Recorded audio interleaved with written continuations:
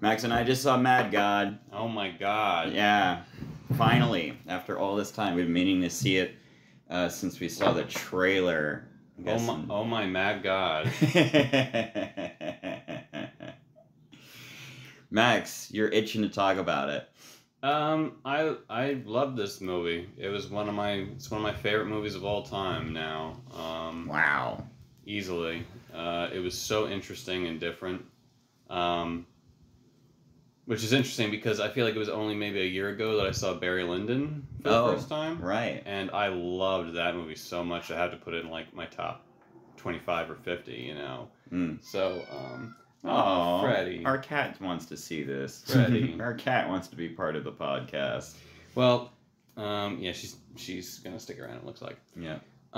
Yeah, I guess the easiest way to describe Mad God as someone who is wondering what it's like, I would say it's kind of like it reminded me a little bit of The Holy Mountain. Yeah.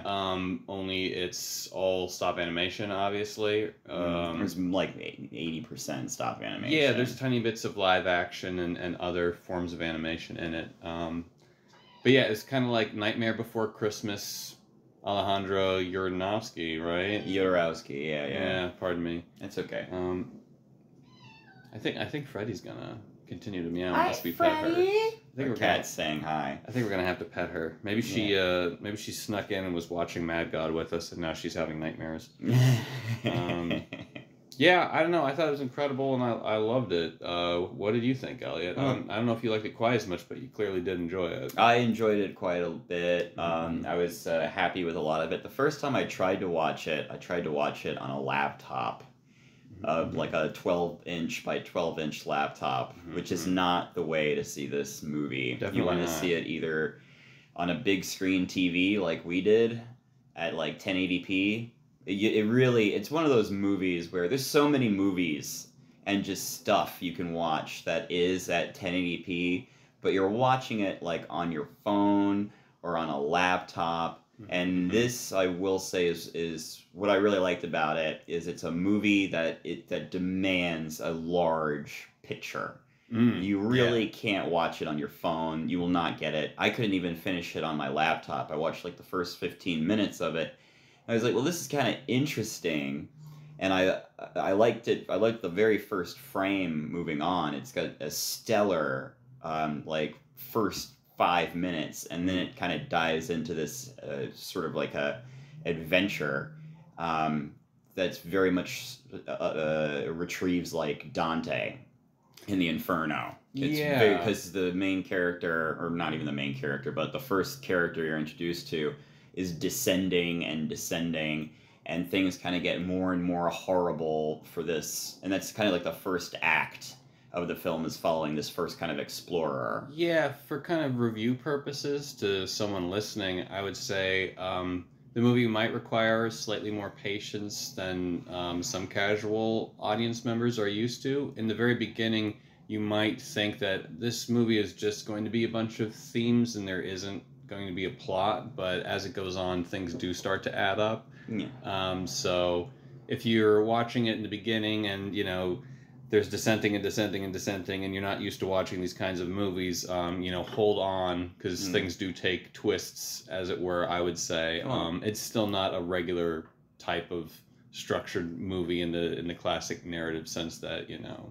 There's no dialogue. Yeah, there's no dialogue, for one thing. There's no dialogue in the whole movie, which I liked a lot. Right. One thing I want to say that I loved about it was...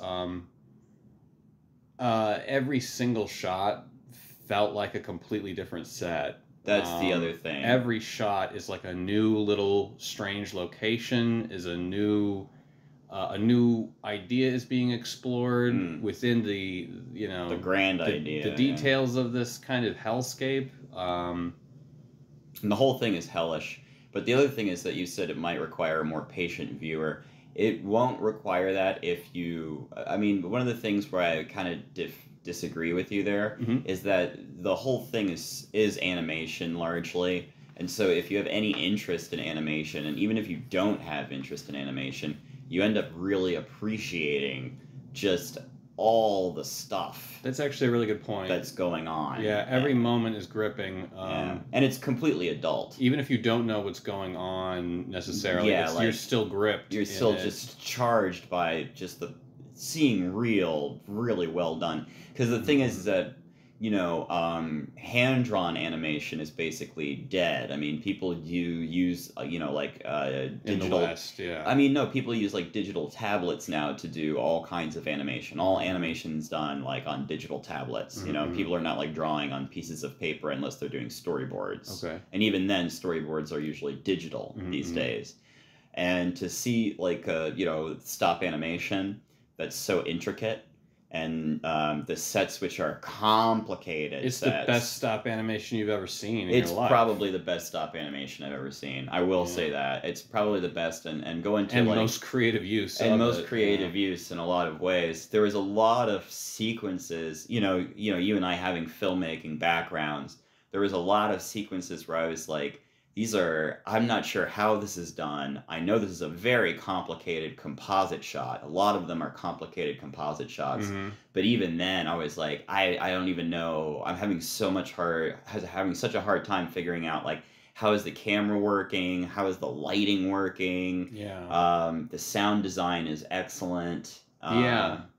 So from a filmmaking point of view, it was really nice to see a work where I'm like, I'm not really sure how this was done. Yeah, that's the thing. The visuals by themselves are stunning, and then the miracle of how was this achieved is equally stunning. So you're seeing an image and you're like, this is mesmerizing and unbelievable, and then you're also forced to remember that none of this is being generated with ease by a computer, that this is all like just the highest level of stop animation and movie special effects mastery going on in front of you. And yeah, I mean, it's one of the few films where I don't want to know how it was made.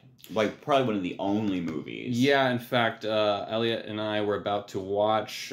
we watched an interview with the director right afterwards. He seems like a really interesting guy. Yeah, Phil Tippett. So we wanted to click another one, and it was a behind the scenes, and they started showing, like, the puppets a couple and of stuff. Models, yeah. And I immediately was like, no, I don't want to see it. I can't. And I'm right there with you. I don't want to see it. Yeah, you do not want to see how this was made, because it's so, like, magic in a bottle that, as much as I'm curious as a fan of movies, it's you know, it's just, you don't want to spoil it. Yeah, and it's very similar to the only other movie I can think of where I don't want to know the behind the scenes is Who Framed Roger Rabbit. Every time I see like one scene where it they breaks show your heart. It totally, yeah. And then as you're... I saw how they did the octopus waiter one time. Yeah, I no, want to know. I don't want to know. It's the only know. other movie. Actually, it's the only one I can think of. It's the only other movie where I don't want to know all the effects. And as a filmmaker, you know, and a film enthusiast, I want to know everything all the time. You know, this I don't want to know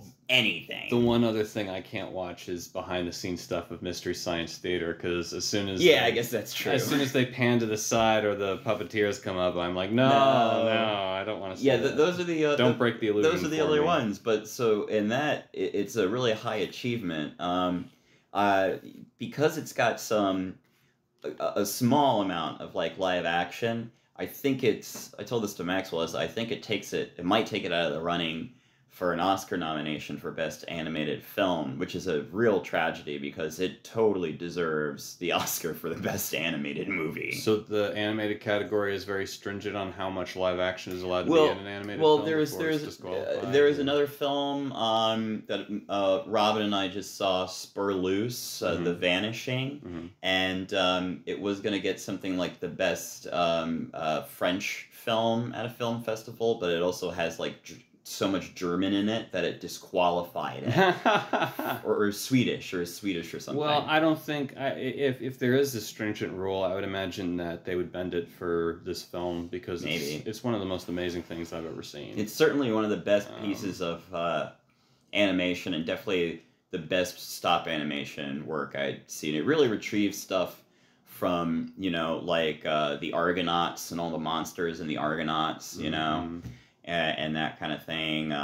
It's extremely adult. There's like monsters shitting and Harryhausen. You mean? Yeah, exactly. But there's like the monsters in this. They're like shitting and fucking and masturbating and killing each other. And it's got in the interview, Phil Tippett mentioned that when he was a kid, his father, who was an artist, he had a book of Bruegel and Hieronymus Bosch, and this is very much like Hieronymus Bosch meets Oddworld. The only other thing I could compare it to really is that game Oddworld, which is an equally misanthropic, industrial meat being destroyed. They're slaves. Yes. It's a hellscape. You're walking through a giant machine in which beings are enslaved to do the labor of turning themselves into food for the machine in order to create more. And they do it unconsciously. They don't realize that that's what they're involved in. Right.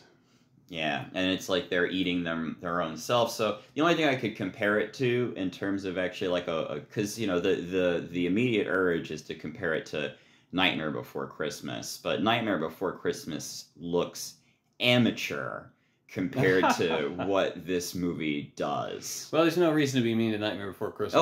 Never. I love that movie. It is the first thing that comes to mind in comparison. I suppose that goes to show, you know, there's a lot of people who really love stop animation and bemoan the fact that it is, you know, kind of a dying art form. Hopefully this will bring it back, because when people can see something this amazing being created with it, you know, it could spark some more interests with it. But yeah, I think that just goes to show you how starved we are for, you know, really exceptional art in this particular in stop animation, because all you can think of really is Nightmare Before Christmas, which is, you know, a lovely film, but it's for kids, and it's for kids. And you're trying to talk about Mad God. Right.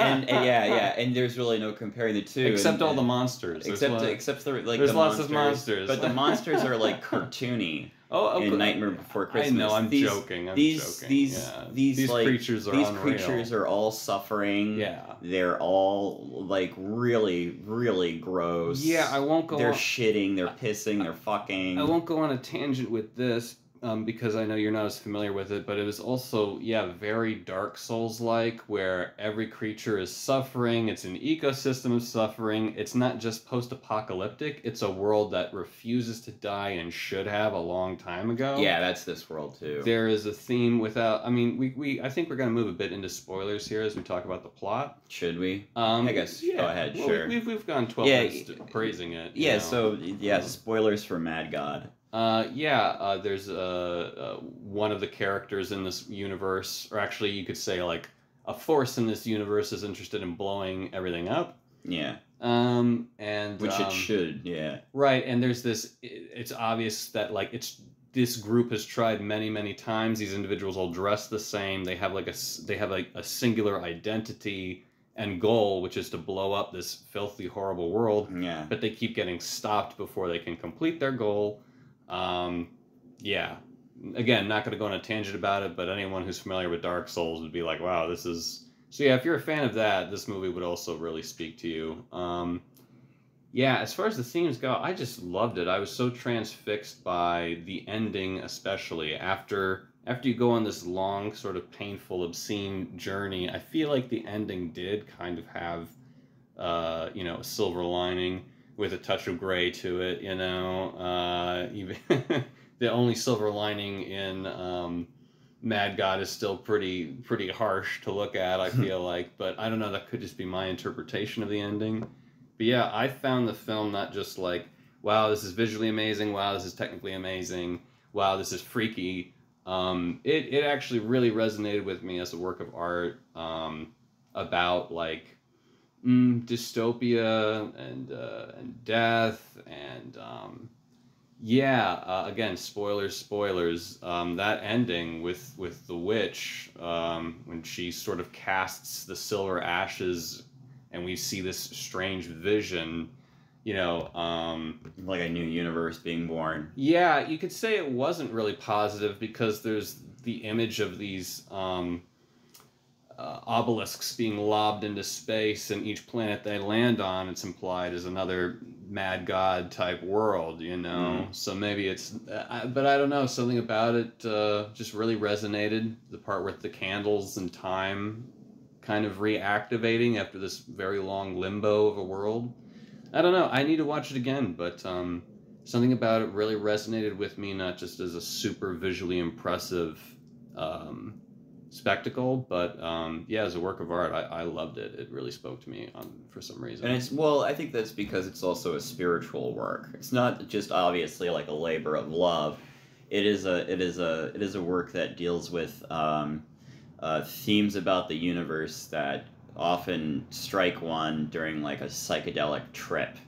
There is this kind of endless process of creation, and what makes creation misanthropic is the beings in these universes sort of both creating each other, creating themselves, and at the same time putting each other through immense forms of suffering. It's very much like, it's really a meditation on the universe as hell, hence the mad god, I think.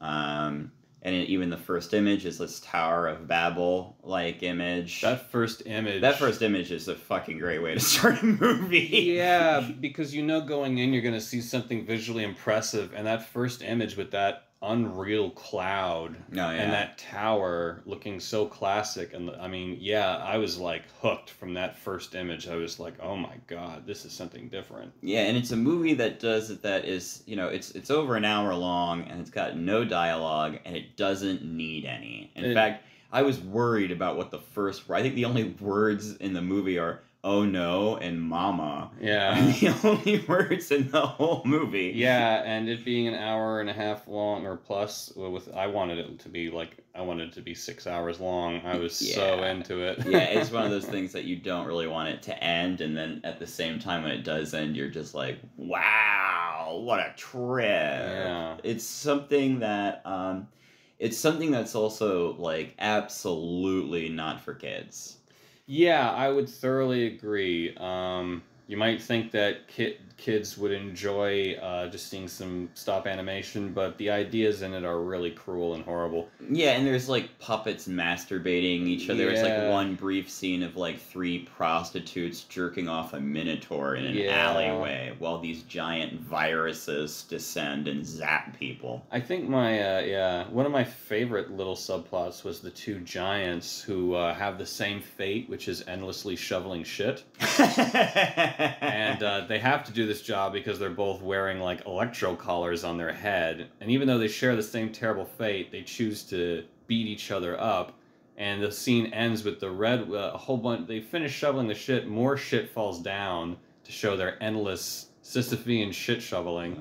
And the red one kind of moans, "Grr," and then he stabs the other one in the eyeball, seemingly just for the fun of it, because that's the only, and I realized, I was like, oh, that's the only joy he can eke out in his existence is dominating this other guy who's just as screwed as he is, and yeah, really interesting themes about, like, some things about capitalism, some things about just life and death. Oh yeah, a lot of it being about, the first act particularly being about capitalism, and really not just capitalism, but toil. A lot of it is about toil. The only other film I can think of... Suicidal toil. Suicidal toil. The only other film I can think of that is really...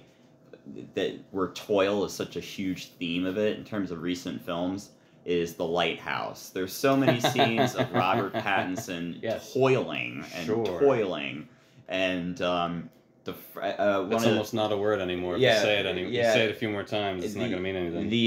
There's one image of these little slave zombies, and they're cleaning up, they're shoveling up the squished corpses of fellow slave zombies, and then they behind them comes this giant steamroller and crushes them, and so the implication is these zombies are constantly like cleaning up the steamrolled corpses of other slave zombies, only for it to happen over and over and over again. And it's one of the really powerful images in the movie, I thought. Yeah, and I think I could be wrong, but I think the bricks they were stacking were made out of the dead heaps of them.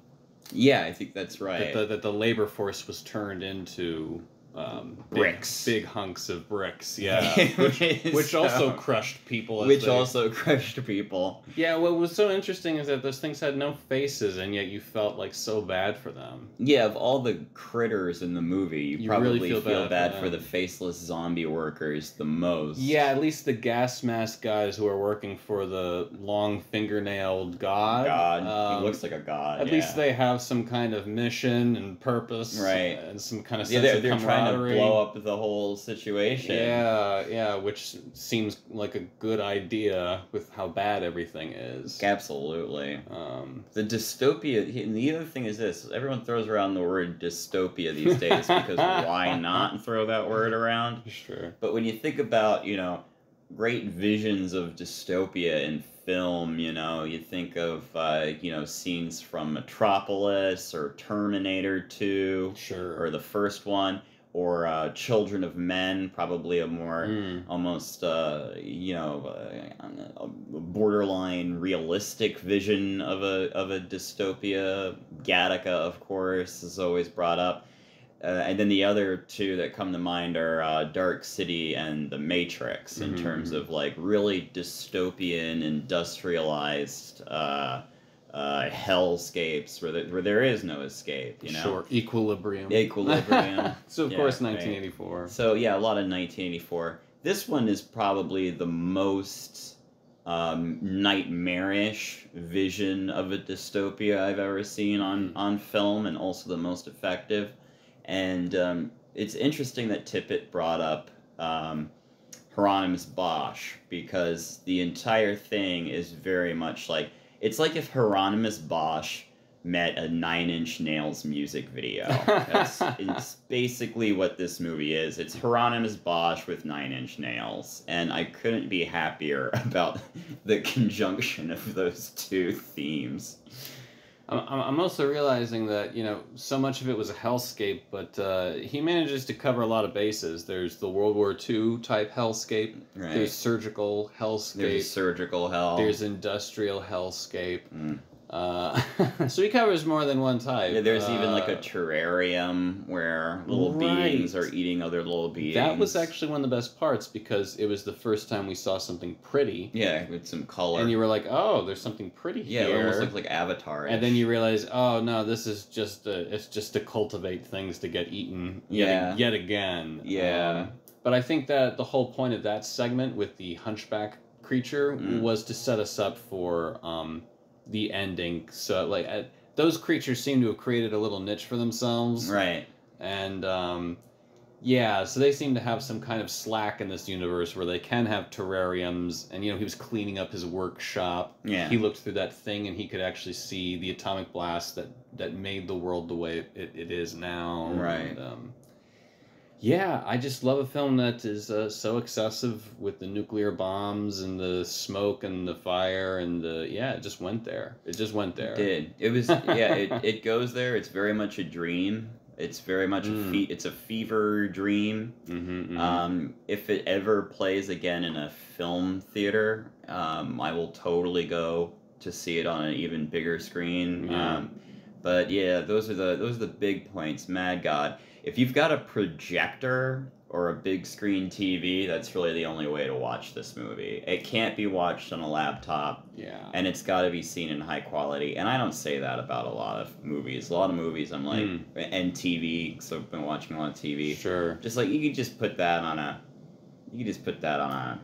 fucking laptop and you'll get the idea. I remember there was a part, maybe half an hour into the film, I'm not sure, when the little gas mask guy was in a little car and he was driving over rubble. Yeah. And he's just driving over rubble and driving over rubble. And in the middle of the driving over rubble sequence, I was like, yeah, this is great. Like, just watching him drive over rubble is amazing. This movie, he's going around this square pit.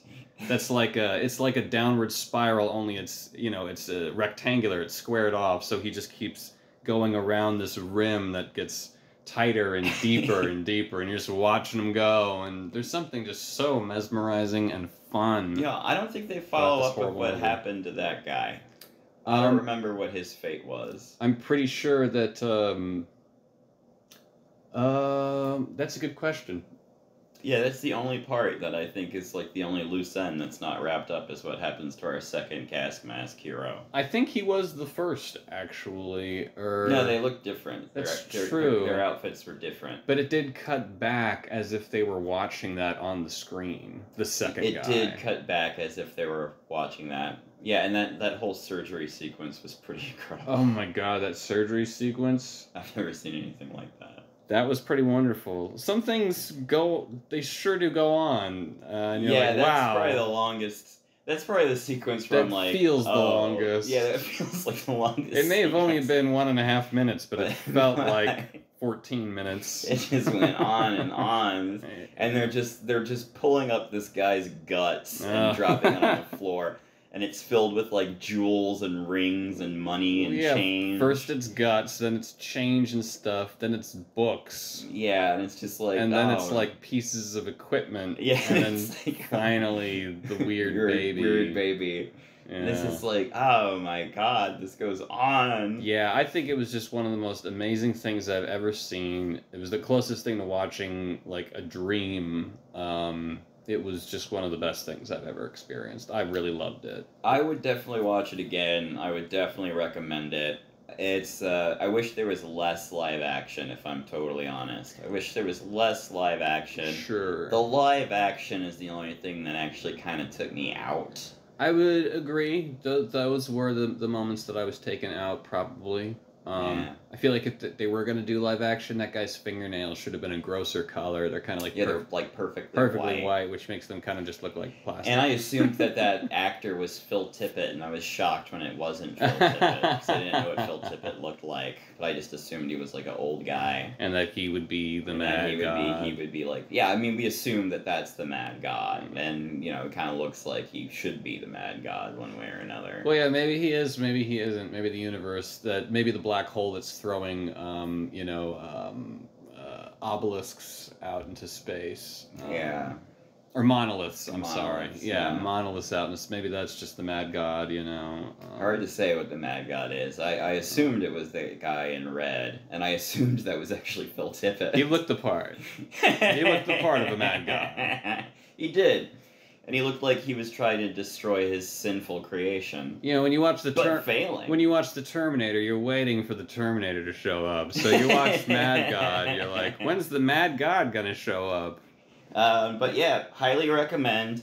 It should be seen, but it should only be seen on a big screen, or at least like a decent television, a decent projector, and in the dark. And this is a movie where, you know, Max usually lights up when he's watching a movie. He didn't like light up until the end of it. He was so transfixed. Yeah. He was just watching it. Yeah, no, I gotta say, I found the ending genuinely emotionally impactful, and yeah, not just a great spectacle, a really good piece of art. Truly not just a great... Where so much in terms of animation these days is just riding on the fact that, like, oh, it's so spectacular. Like, what's coming out next? What's the big animated film coming out next? Avatar 2. Oh, God. This, like, you compare a movie like Mad God to Avatar 2, and just imagine, you know, and they're both almost saying a similar thing. Well, you know, that's so funny, actually, because both do have a similar ethos in the sense that they're like, hey, industrialization and alienation from nature and things like this are probably not so good. But Avatar does it in, like, the dumbest Saturday morning kids cartoon way possible, and Phil Tippett does it in a way where he reaches into your guts and rips out all the coins and change that you've got hidden up in there, you know? Like, it's brutal the way this movie explores those ideas, you know? And then Avatar, oh my god. The Smurfs lost their big tree, you know? Colonel I'm a Bad Guy, you know, who looks like the toy from Small Soldiers, you know. The Tommy Lee Jones toy. Oh, yeah, what a fascinating character, you know. Oh, forgot about it. Yeah, so if you want to see a really good... this is definitely... I would say Max gives this an A+. I would give it about... Max probably gives it 100. I give it like a strong 93, 94. High endorsement. check it out. Yeah. Like they say in the movie, "Oh no, mommy." That's the only quote from the film that you can ever quote. So Mama!